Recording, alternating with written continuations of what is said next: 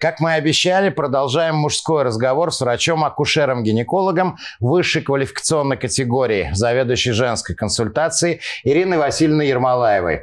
Ирина Васильевна, и снова здравствуйте. Витаю. Мы обещали нашим зрителям поговорить о партнерских родах. И время первой передачи нам это не позволило сделать. Что это такое партнерские роды? Как они, насколько они у нас распространены в Оренбургской области, насколько популярны? Вы знаете, каждый год увеличивается количество партнерских родов по статистике. И отлично, если это 20% от общего количества родов. Мы, конечно, стремимся к большему показателю. Партнерские роды – это когда женщина в родах не одна. Ну, конечно, у нее есть доктор, у нее есть акушерка, но еще присутствует кто-то, из разряда поддержки. Партнером может быть муж, партнером может быть сестра, подруга, доула, то есть кто угодно может быть партнером.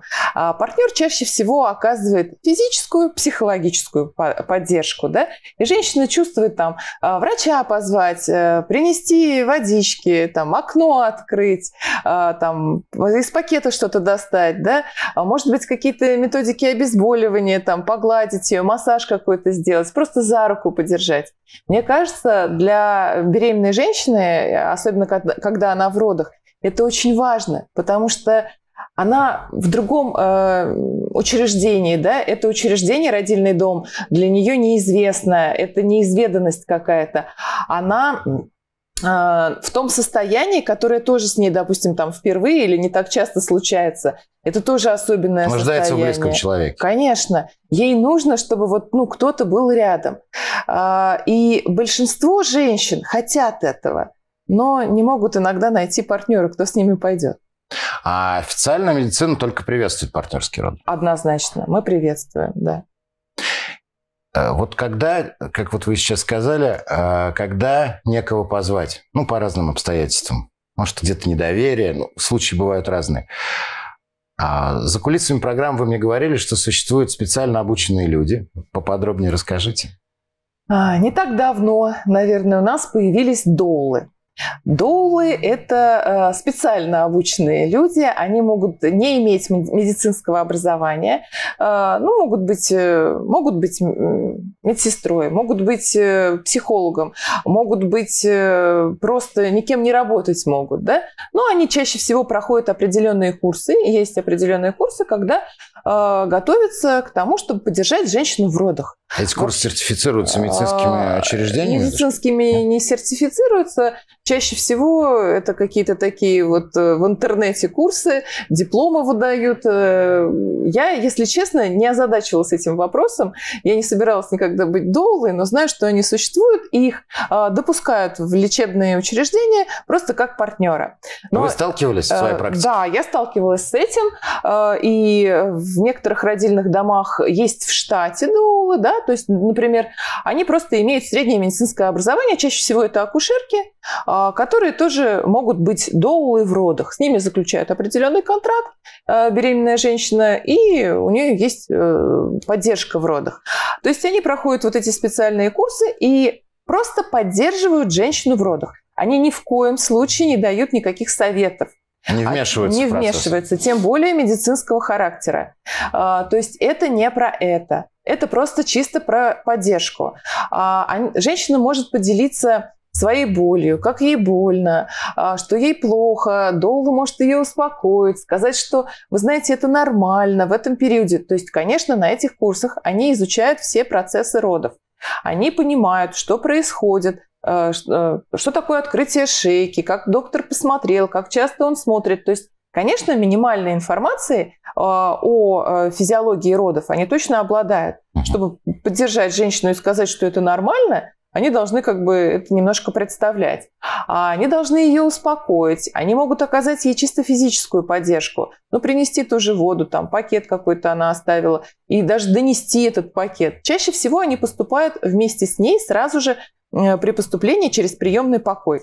Там главное условие, чтобы доверие было между пациенткой и доулой. Да, то есть они встречаются накануне, обсуждают. То есть женщина же выбирает себе что-то близкое, да? Как ей кажется. Да, как ей кажется. Они разговаривают, какие-то принципы, потому что у всех бывают, знаете, разные принципы. Конечно. Вот, они обсуждают этот момент. И если доула вызывает доверие у женщины, то она заключает с ней там контракт, договор и приходит вместе на роды, вместе с ней. И она уже ее партнер официально. Партнерские роды официально разрешены. Партнеру необходимо иметь сменную одежду, наличие флюорографии в течение 6 последних месяцев. И, конечно же, тест ПЦР, экспресс-тест, то есть сейчас это актуально. Это всем партнерам, то есть и мужьям в том числе. Всем партнерам, и мужьям, и сестрам, и подругам, всем одно и то же. И все, женщина поступает в родильный дом и вместе с доулой отправляется в предродовую палату. Доула может помочь ей взять пакет, да, там чаще всего женщина поступает с 2 пакетами, там у нее и для себя, и для ребенка, какая-то там вода, какая-то там, может быть, посуда, что-то, средства гигиены. То есть это набирается, как правило, 2 пакета. Тут же может подключиться доула. Она может действительно позвать врача, если это необходимо. Если женщине плохо, она может ее успокоить. В палате может находиться. Может находиться с ней в палате. Ночью тоже, и да? ночью вообще вот на весь период родов, пока не родится малыш. После того, как малыш родился, и женщину переводят в послеродовую палату, то, конечно же, доула уже уходит. А еще, что современное может сделать доула, это провести фотосессию. Она может сфотографировать женщину. Это сейчас так важно для всех. Получить первые фотографии, получить видео, отправить их. Да? К сожалению, медицинские работники не в состоянии этого сделать. Да, им не до этого. Да, им не до этого вследствие своей загруженности, большой ответственности в данной ситуации. А бывают такие истории, когда женщина во время процесса родов еще помнит об этом и пытается спросить врача, чтобы сфотографировали. Конечно, вы что? Мне присылают видео, как она в схватках, они монтируют целые фильмы. Это уникально и удивительно. И мне кажется, это очень памятно. Они прям монтируют. Вот у нее схватки, вот она рожает, вот она с малышом. Мне фильмы присылают. У меня нет слов просто. Скажите, пожалуйста, вот как раз мы затронули тему интернета, затронули тему селфи и так далее. Я посмотрел чаты некоторые, готовясь к программе. Я тоже всегда смотрю, когда готовлюсь интернет. Я пришел в ужас.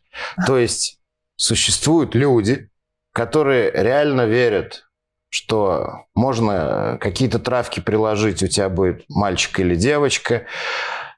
Самое страшное, на мой взгляд, что когда люди глубоко подходят к этим всем суевериям, глубоко при том в натуральном смысле этого слова, и во внутренние органы помещают какие-то амулеты, талисманы, слушают каких-то непонятных людей, которые им говорят, сколько там надо считать, какие-то цифры произносить, это еще ладно, пить какие-то настои чего-то. Вот 21 век. Вот вы сталкивались с такими случаями? Мне кажется, вы какой-то прям сильно устаревший интернет посмотрели. На самом деле такое бывает. Раньше это было гораздо чаще. Вот это раньше очень здорово практиковалось. Сейчас все больше, я считаю, все равно я верю и вижу, что больше осознанных людей. Но, к сожалению, это бывает. Кто-то рассказывает, что нужно обязательно светить фонариком. В процессе, чтобы ребенок понимал, куда ему идти. И люди в это верят. И люди в это точно верят. Да, кто-то говорит, что нужно наливать масло во время беременности на область промежности, все растягивать, потому что, чтобы подготовить пути маслом, это тоже, я считаю, такой миф. Это очень опасно, наверное. Это очень опасно в плане травматизации. И ни в коем случае это нельзя делать. Да, и инфекции, да, то есть это делать тоже нельзя. Некоторые приносят с собой какие-то медитации, какие-то музыки, какие-то аромамасла. Я не категорически к этому настроена. Пожалуйста, может быть, действительно медитация отвлекает и полезна, просто она психологически успокаивает женщину. Может быть, какие-то аромамасла. Я, например, не против родов в воду, потому что это тоже расслабляет женщину. Все, что не делает женщину спокойнее в родах, это все хорошо. Но в пределах разумного. Опять же, эти роды в воду. Есть определенные показания и противопоказания, они очень строгие. Далеко не всем это можно делать. К сожалению, у нас в Оренбурге нет такой методики, но в Москве это активно практикуется. Так вот, самое главное, чтобы вот эти помощники, эти партнеры, которых взяли в роды, они не командовали процессом вот именно с этой точки зрения, понимаете, которая абсурдна. Не противоречили традиционной медицине. Да, традиционной. Они не должны давать советам врачам, они не должны настраивать женщину. Иногда происходит такой настрой. Ни в коем случае не соглашайтесь, чтобы вам резали промежность или там вас кесарили. Ни в коем случае. К сожалению, ни один врач не настроен на это изначально. То есть, к счастью, не настроен. Но, к сожалению, бывают такие ситуации, когда это просто необходимо для жизни ребенка, чтобы спасти его от травматизации, чтобы спасти его вообще там от гипоксии, да, от каких-то экстренных ситуаций. Поэтому это просто необходимо. И вот это недопустимо, чтобы вот этот человек оказывал какое-то давление на роженицу, чтобы в том, что нужно что-то сделать, противоречащее медицинским постулатам. То есть вот партнер должен поддерживать женщину морально и психически. Все. Без всяких не лезть с какими-то свечками. И такое бывает. Знаете, и домашние роды нет-нет, да случаются, когда женщина решает рожать дома, выбирает себе акушерку, ну вот как бабка-повитуха была, да? Такое бывает. И я знаю случаи, которые плохо заканчивались и гибелью ребенка, и массивным кровотечением, что потом приходится спасать женщину.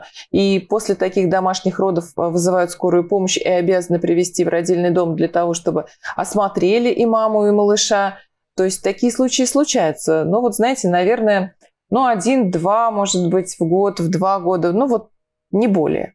Но если женщина не доверяет своему лечащему врачу, да, в женской консультации, у нее есть выбор, другая женская консультация, да, другие врачи, но обязательно это должны быть только медицинские работники.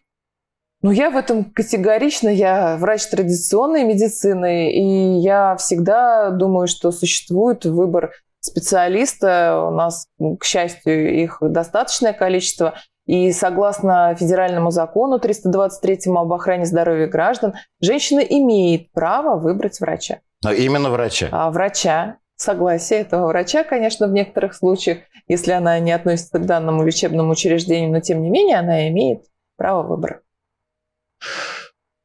Такой момент. В партнерских родах, когда участвуют мужья, насколько это доставляет хлопот медперсоналу? Бывают такие моменты? Когда начинаем разговаривать, подходит время к родам. Чаще всего в 36 недель я начинаю разговаривать со своими беременными о том, как вы видите свои роды. Что бы вы хотели, как это происходит, кто вас поддерживает. Она говорит: вы знаете, моего мужа брать нельзя. Он обязательно упадет в обморок, врачи будут его откачивать. Бывает такое, но это казуистически. Но это такие редкие случаи, знаете, потому что мужчина, он не стоит у промежности женщины в родах, да, вместе с врачами. Ведь его функция поддержать ее. Опять же, как мы говорили, поддержать за ручку, доброе слово сказать. Да, сказать, что милая, любимая, проявить какую-то любовь, все будет хорошо, я рядом, это наша семья, сейчас родится наш малыш. То есть вот эти слова, они очень важны женщине, и она не в панике. Он ее просто держит крепкой мужской рукой, и она не в панике. Вы знаете, что дискоординация родовой деятельности, когда вынуждены врачи применять какие-то методики, чтобы помочь, да, вмешиваться в процесс, она чаще всего бывает от спазмов. То есть, когда женщина в тревоге, когда она в истерике, так скажем, грубо, да, и в этом случае партнер, он может ее успокоить. А я думаю, что мужчина, он всегда более сильный, он более с трезвым мышлением, чем она находится в состоянии главное успокоить. Главное ее успокоить. Больше ничего не надо. Запомните одно. Мужчина не стоит у промежности. Мужчина не видит этой крови, но он рядом со своей любимой, и он потом первый увидит этого малыша, возьмет его, пересечет пуповину. Это такой тревожный, вообще такой волнующий момент. Мне кажется, вообще, да, трогательный момент, что для каждого папы это важно. И он потом чувствует такую ответственность вообще. Они потом приходят вместе, он прям держит своего малыша, приходит потом ко мне, например, на прием, на осмотр, рассказать о своих родах. И вот папа, который был на родах, он очень такой вот ответственный, он прям этого малыша опекает. Мне кажется, это повышает ответственность мужчины. А в вашей практике, в практике ваших вот ближайших коллег были случаи, когда по несколько раз рожали уже партнерскими родами муж и жена? Конечно, конечно. Это были и такие случаи. То есть они стабильно идут вместе. И когда женщине говоришь, вы хотите, как вы видите свои роды? Вы будете заключать контракт или еще что-то? Она говорит, ну что вы, я традиционно рожаю с мужем. У нас все отлажено. А иногда женщина жалеет, что она не взяла мужа, и в следующие роды она обязательно его берет. Такие тоже случаи есть. Что вы можете в заключении нашей программы посоветовать мужьям, будущим отцам? Ну, вы знаете, я традиционно, что мужчина должен брать ответственность за свою семью, за свою женщину, за своего малыша. Он должен контролировать ситуацию, и он должен быть, я считаю, мое мнение, в этот волнующий и такой важный в жизни каждого человека момент. Я хочу, чтобы все мужья поддерживали своих жен и были всегда рядом.